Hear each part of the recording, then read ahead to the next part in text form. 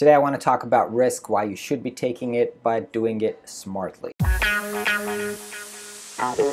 Hey everybody, want to share a personal story. As always, I'm about to take I would say a big risk tomorrow, and but I'm very excited about this risk. So as I shared with you, I'm taking on a new project with the budget was limited, but the concession that I got the client to do was to be fully transparent and allow me to photograph and document the whole process. And so I've hired an excellent top cinematographer, videographer who's going to come in, shoot everything that we do, the whole branding and web development project, and yeah, bring you along, create an amazing production out of this. So I'm actually not about to make any money almost from this project, because I will be paying the photographer, editor, you know, the offices and a lot of expenses to make this production come true. But I have a very strong gut feeling that this is going to be amazing, and I don't know how this will pay off, but I'm kind of passionate as much as I was when I started this YouTube channel that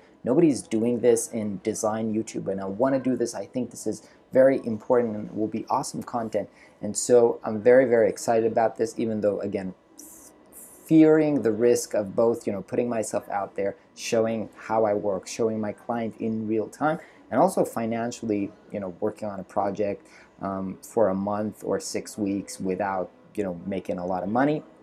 So that's another risk that I should be considering, and I'm trying to plan this out and make sure that I don't do anything disastrous. Right now I'm actually fortunate that I have kind of an income coming from the Webflow Masterclass, which has been very successful, and so I can afford myself to take this risk, I would say, responsibly and not put my business and my family at risk, but it still is a risk. Now, some of the risks that you take sometimes backlash. For example, last week I took kind of a risk while doing the Black Friday sale for the Webflow Masterclass. I didn't know if to do this first. I did a poll on Instagram. By the way, if you're not following me on Instagram, be sure to do that, because there's awesome content and polls there. Anyway, people voted that they want the discount, and I did this risking the fact that some of the people who have purchased full price might be upset about this, which did happen. Some people got upset, and so, you know, every risk has the two sides. I mean, I think the sale was super successful, but also I did piss some people off, I guess, and I had to make it right with them because I want everybody to be happy. So that's something that you should consider. I think I tried to consider that before doing, but yeah, it happens. Anyway, when I'm taking risks, I always, as I said before, try to do this responsibly by doing kind of like thinking about best case scenario, average scenario, and worst case scenario, and try to outline what's going to happen in either one of those cases. And if the worst case scenario is feasible, if I can make this work, or I can somehow make the worst case scenario okay, not like totally disastrous, then I take this risk. And actually doing the Webflow Masterclass itself, like creating the course, was a risk that I did, because for 3 months I fired all of my clients beside one, and it was a huge risk that, you know, if the Masterclass is not going to pan out, you know, I'm going to be but it did work out well, and so now I'm happy. Now I have that, and I'm back on client work, which again I can do.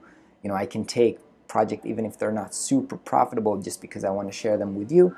And so I'm kind of betting on what I see is working, and hopefully, you know, that will work out in the long term.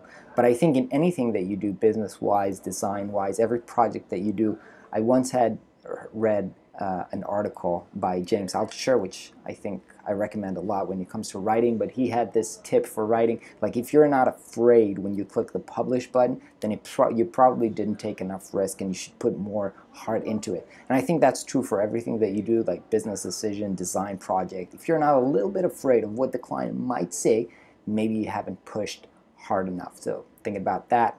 Have an awesome day tomorrow. Again, super excited about actually starting this video series. Not sure when the video will be published, because the editor will take some time to publish it, but vlogging schedule will be normal, like daily, but hopefully I can publish the video from tomorrow super soon. Talk to you soon.